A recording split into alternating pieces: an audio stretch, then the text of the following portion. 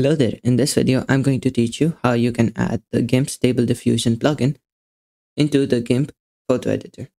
First of all, head over to GitHub and download it. Download it as a zip file. Once that's done, go over to your folder, extract it.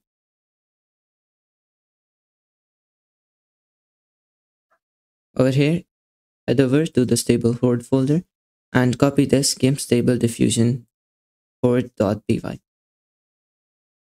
Copy it or cut it. Then head over to GIMP photo editor. Over here, head over to edit, preferences, and then you're going to scroll down to folders. In the folders section, you're going to find your plugins and then hit this button. Click and then paste it over here. Once you're done and it doesn't work, you can restart GIMP. And if it does work, you can just continue. Keep in mind, to use this AI plugin, you have to keep an image dimension of 512 by 512.